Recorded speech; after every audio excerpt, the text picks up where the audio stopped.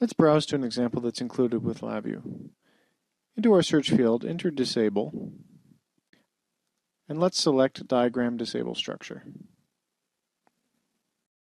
Let's take a look at the block diagram. What we have here is some code with a diagram disable structure on it.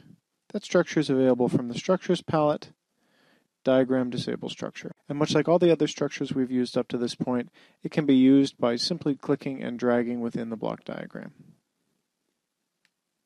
In this case, let's look what's inside the disabled structure. Here we see some code that is grayed out. It's grayed out because it is in the disabled state. Much like a case structure, if we look at this, there's another state called enabled.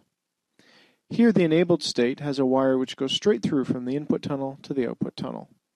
However, the disabled state has a multiply operation with an unwired terminal. Normally, an unwired terminal on the multiply block would cause the VI to be unrunnable, and therefore we would see the broken run arrow. However, here, because it's in the disabled state, it's essentially hiding that case. Therefore, the VI is ready to run. In fact, if we do so, we'll see that the result is in fact 3. If we right-click on the diagram disable structure, we have a few choices. One is to enable this subdiagram.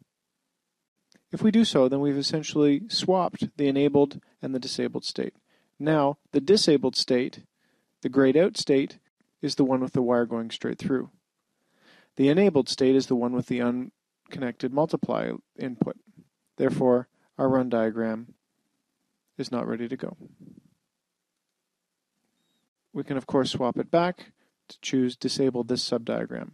Remember, like any case structure, only one case can run at a time. Only one of the diagram disable structure cases can be executed at a time.